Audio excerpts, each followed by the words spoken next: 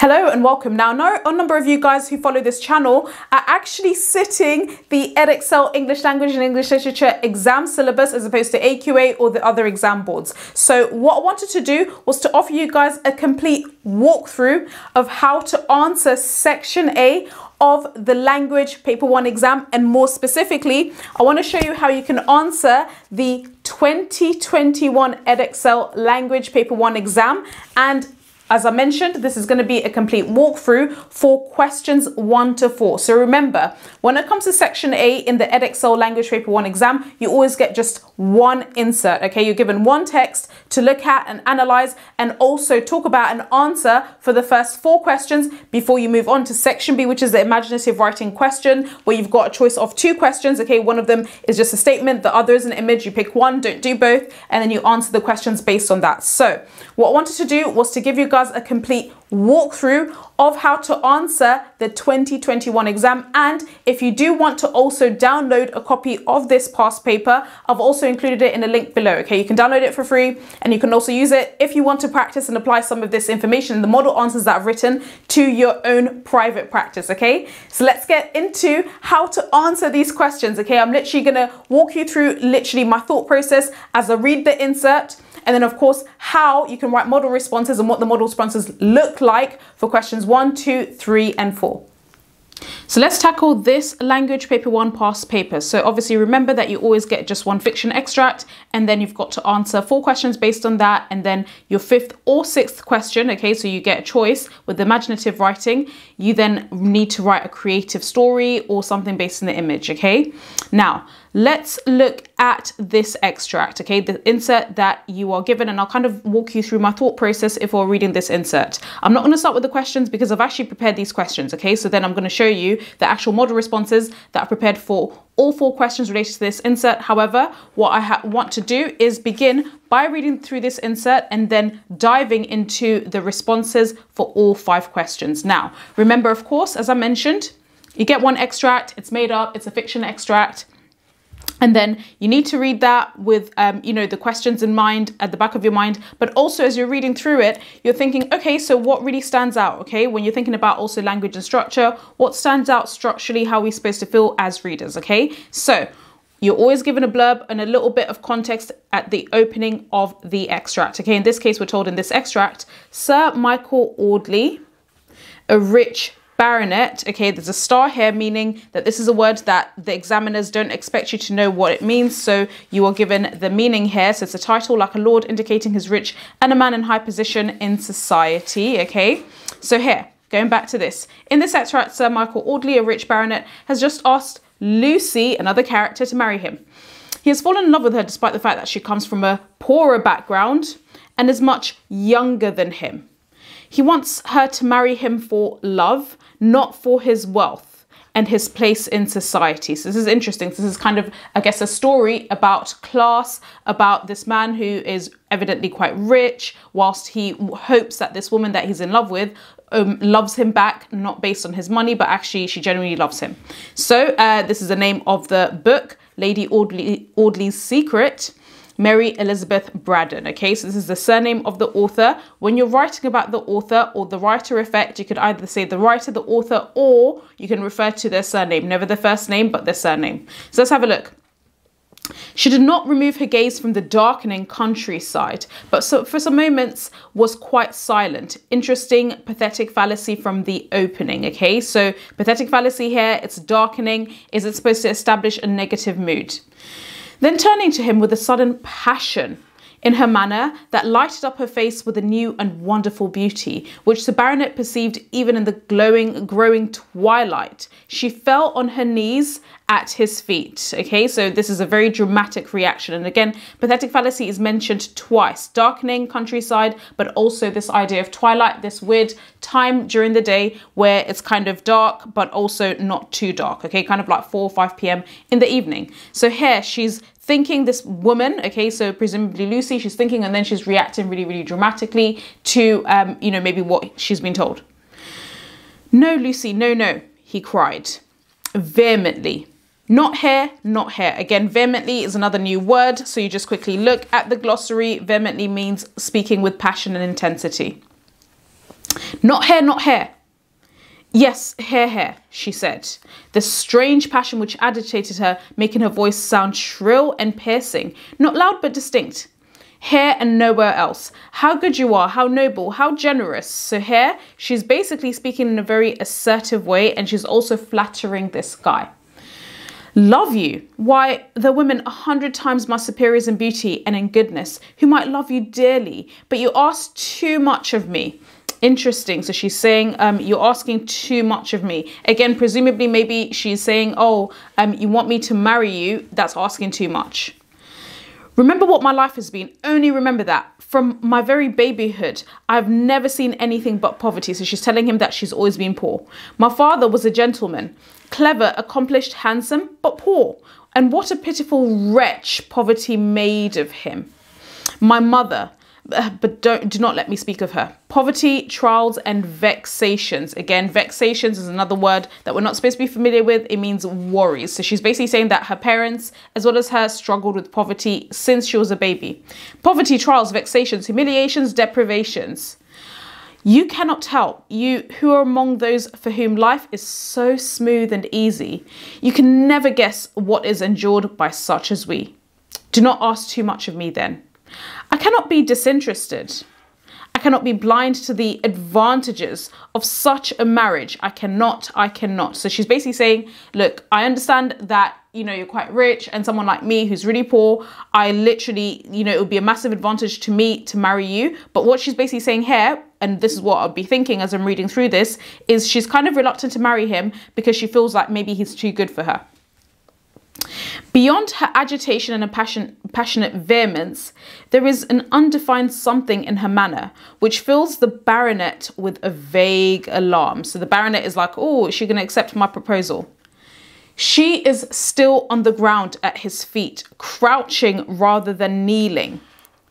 Her thin white dress clinging about her, her pale hair streaming over her shoulders, her great blue eyes glittering in the dusk, more pathetic fallacy, and her hands clutching at the black ribbon around her throat, as if it had been strangling her.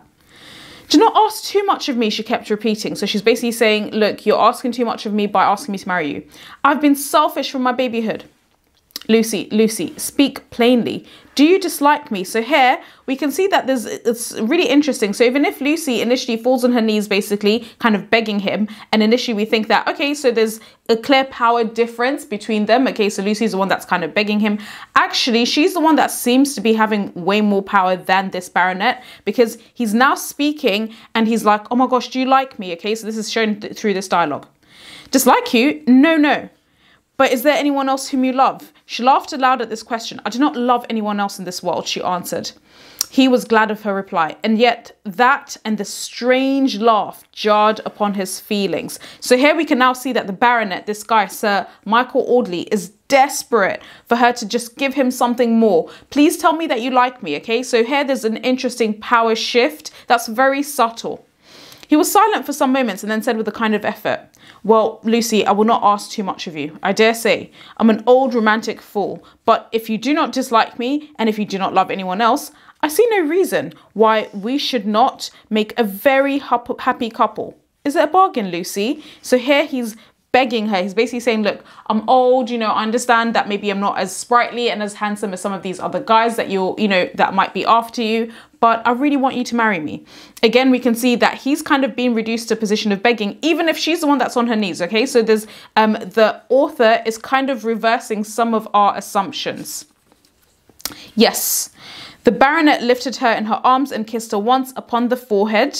Then quietly bidding her good night, he walked straight out of the house. So she gives him a very brief monosyllabic response. She's not like, she doesn't seem extremely excited about marrying this really rich guy who's clearly going to change her social status and her position in society. He walked straight out of the house, this foolish old man, because there was some strong emotion at work in his breast, neither joy nor triumph, but something almost akin to disappointment, some stifled and unsatisfied longing, which lay heavy and dull in his heart, as if he had carried a corpse in his bosom. So this is an interesting simile. Even if she says yes, he kind of still doesn't feel convinced, and he feels like almost these feelings of happiness are dead in his heart. He carried the corpse, alliteration, of that hope which had died at the sound of Lucy's words. There's a lot of death imagery here, and it's the death of his hope. He's basically like, oh, I don't know if she likes me. All the doubts and fears and timid aspirations were ended now. He must be contented, like other men of his age, to be married for his fortune and his position. So he's basically realizing maybe she doesn't really like me genuinely. And even if she's saying yes, I don't know whether she actually genuinely likes me for who I am. Lucy Graham went slowly up the stairs to her little room at the top of the house. She placed her dim candle on the chest of drawers and seated herself on the edge of the white bed, still and white as the draperies hanging around her. So now we're left focusing in and zooming in on Lucy. No more dependence, no more drudgery, no more humiliation. So she's now thinking about, actually, now I'm going to marry this guy. I don't have to endure all of these terrible things that I tend to have to put up with because I'm poor. Every trace of the old life melted away. Every clue to identity buried and forgotten except these. She had never taken her left hand from the black ribbon at her throat. She drew it from her bosom and as she spoke, looked at the object attached to it. Okay, interesting. There's an object attached to this black ribbon around her throat. It was neither a locket, a miniature, nor a cross. It was a ring, wrapped in an oblong piece of paper. The paper partly written, partly printed, yellow with age and crumpled with much folding. So this final bit here is interesting in the sense that she looks at this ring and we wonder, okay, it seems like maybe was she reluctant because this ring is perhaps attached to somebody else who she really wanted to marry? Or is this ring related to, you know, maybe someone who she'd made a promise and she kind of feels terrible about breaking this promise? We don't know, but this ending is interesting. And of course, this extract, what I'd be thinking of is we can see here at first, we think that it's Lucy that has all of the, or rather it's Sir Michael Audley, the rich guy, who has all of the power, but actually, and it's even emphasized by the fact that Lucy, you know, is begging him on her knees. And also it's emphasized by the fact that she talks about how poor she is. However, as the passage progresses, we actually see that he really, really wants to marry her, okay? There's this shift in power. Actually, it seems like it's Lucy who's like, okay, yes, she speaks in a very monosyllabic way, and he still leaves in a very uncertain sense, okay? So there's also maybe miscommunication between the two of them, okay? So we can also see that maybe they're not quite good at communicating quite clearly. So obviously we can see towards the end, she definitely is happy to marry him.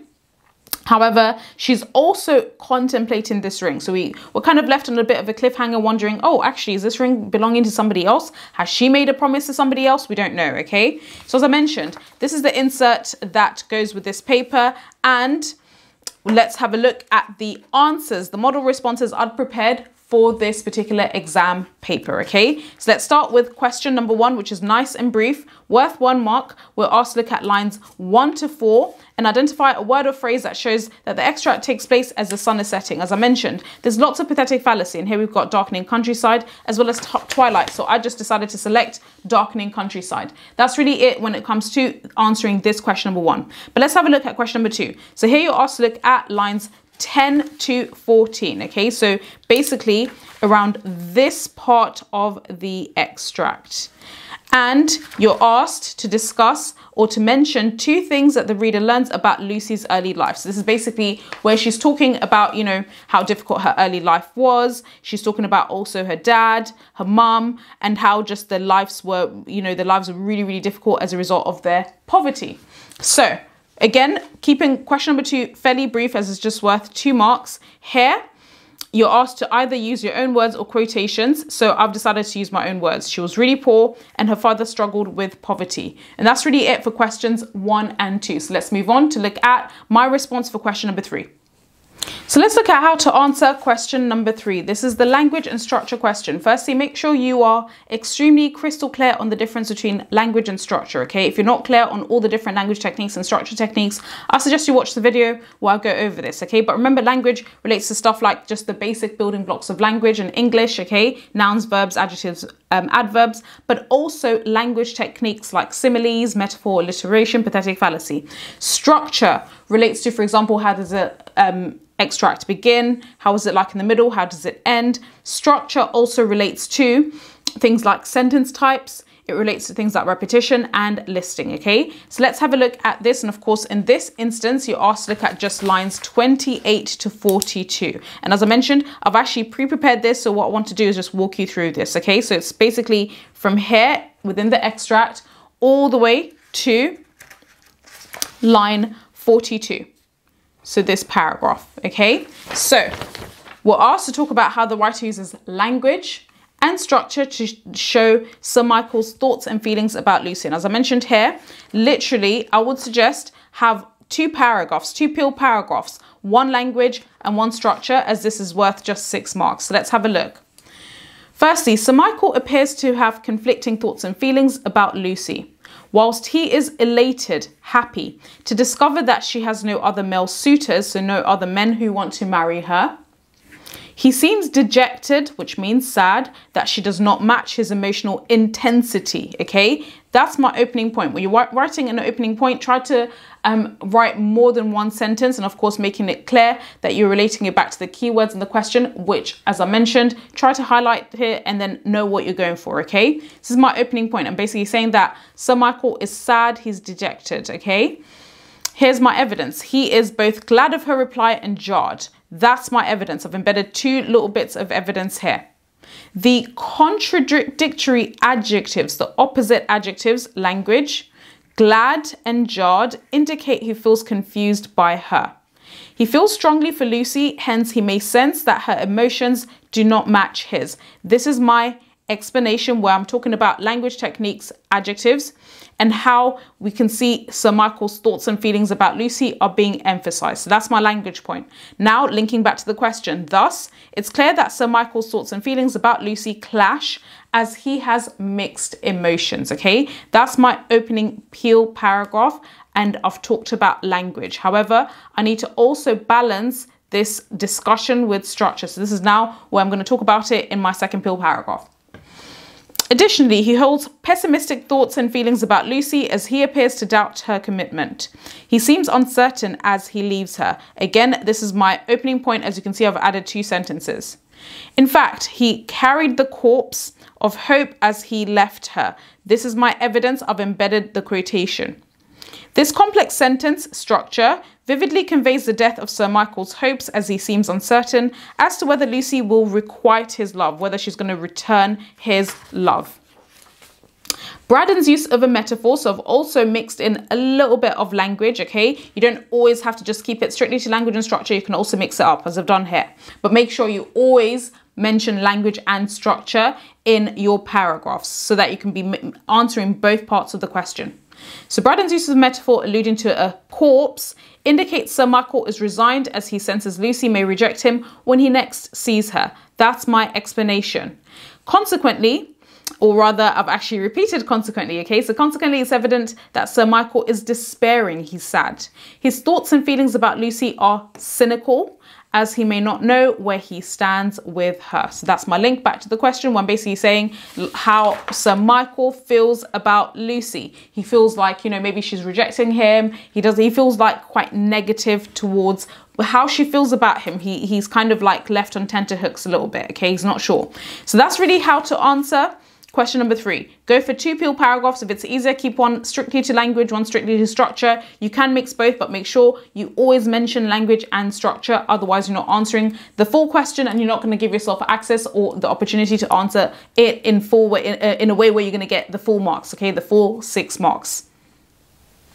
Let's look at how to approach question number 4. So in this question, which is worth 15 marks, you're asked to talk about, or rather this is the evaluation question, okay? You're asked to evaluate whatever statement you're given, okay? So as we can see in this question, you're told in this extract, there's an attempt to show the relationship between Lucy and Sir Michael, okay? Keywords is what's their relationship like, Lucy and Sir Michael.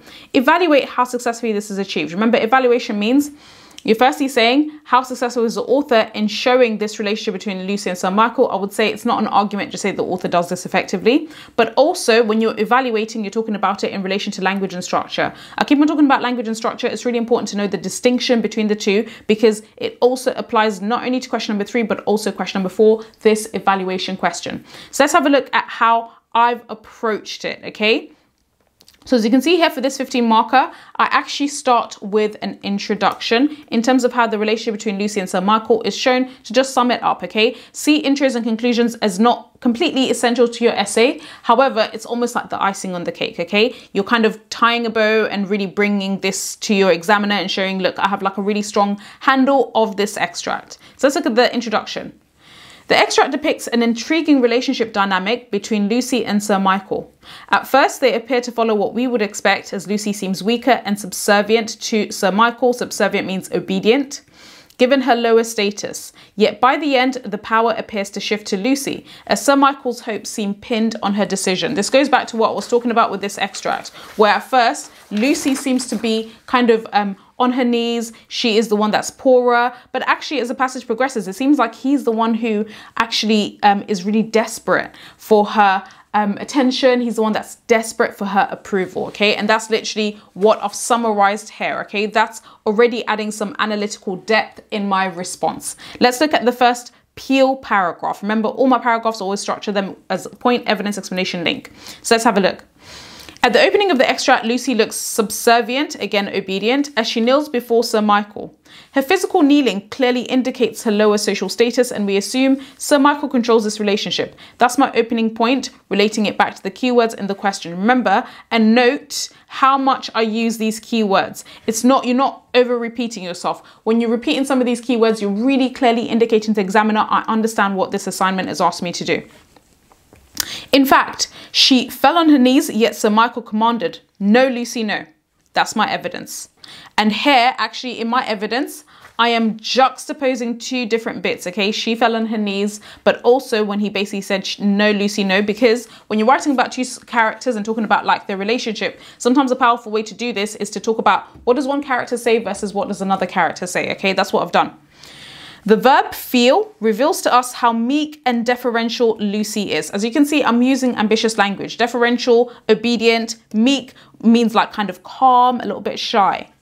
Moreover, Sir Michael's emphatic repetition of no, repetition structure.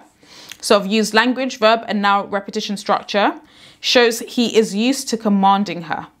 From the outset of the extract, from the start of the extract, we as readers get the impression that Sir Michael controls and dominates their relationship. As you can see here in my explanation, I've talked about language, verb, structure, repetition, but also I've then emphasized and analyzed what does this show about Lucy and Sir Michael. What I'm saying here is that actually it seems like Lucy at first, she's used to being obedient, she's used to being the servant, and Sir Michael also the way he speaks to her, he's used to basically instructing her, telling her what to do. Now linking back to the question, hence going to the next page. Braddon, so I can say the author, the writer, or the surname. So in this case, I've decided to use her surname. Braddon successfully depicts a vast power difference in Lucy and Sir Michael's relationship. At first, we get the impression that Lucy is quite powerless. This is my link back to the question. Now here's my second Peel paragraph. Nonetheless, as the extract progresses, there seems to be a shift in their relationship. We gradually discover that Sir Michael is desperate to marry Lucy, and he's very self-deprecating. Self-deprecating means like, you know, you're almost like making fun of yourself in order to make yourself more likable to someone else, okay? You're kind of putting yourself down. So this is my second opening point. I'm working through the extract, okay? So I started off here. I'm now working through the extract. He wonders, "Do you dislike me?" Yet Lucy reassures him by affirming, "Dislike you? No, no." Here's my evidence. Again, I'm juxtaposing what he says versus what Lucy says. Look at my explanation. However, Sir Michael is still unsure and he calls himself a romantic fool. In fact, actually, I've added 3 separate bits of evidence. You've got, he asked, "Do you dislike me?" She then says, "Dislike you, no." And then this is a third bit of evidence, a romantic fool. So here's my evidence. Now let's look at my explanation. Braddon's use of dialogue, okay, so this is technique, dialogue, is effective in shifting the power balance.